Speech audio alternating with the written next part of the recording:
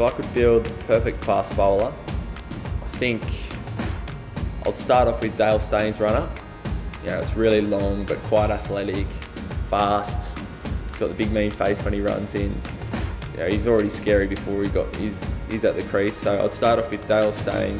Then I'd have Glenn McGrath's height and accuracy and bounce. He was someone just always looked like he hit the spot. Speaking to some batsmen and hearing some batsmen talk about facing him, it felt like he bowled quite a full length, but it always hit the bat stick as it just bounced more than any other bowler. So I'll take his bounce and accuracy. I'd probably take Jimmy Anderson's wrist. When the ball's swinging, he's always got the perfect seam for an outswinger. Doesn't have to change too much to bowl an in-swinger.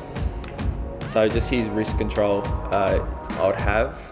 He's not a fast bowler, but I'll have Shane Warne's presence on the field. So on the top of the mark, I'd have Warney pointing out his fielders and where he wanted them, and then probably his reaction after a wicket or after a ball trying to get in the batsman's face.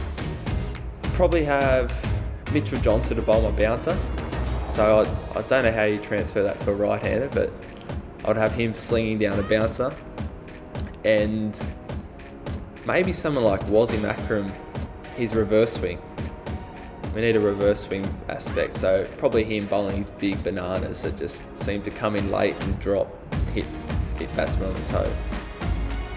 And then I'd probably have Brett Lee's durability, not only in the game of keeping up his pace of bowling 150 kilometres for a whole day's play, but he did it over about a 15-year career. So I'll take his durability and stamina.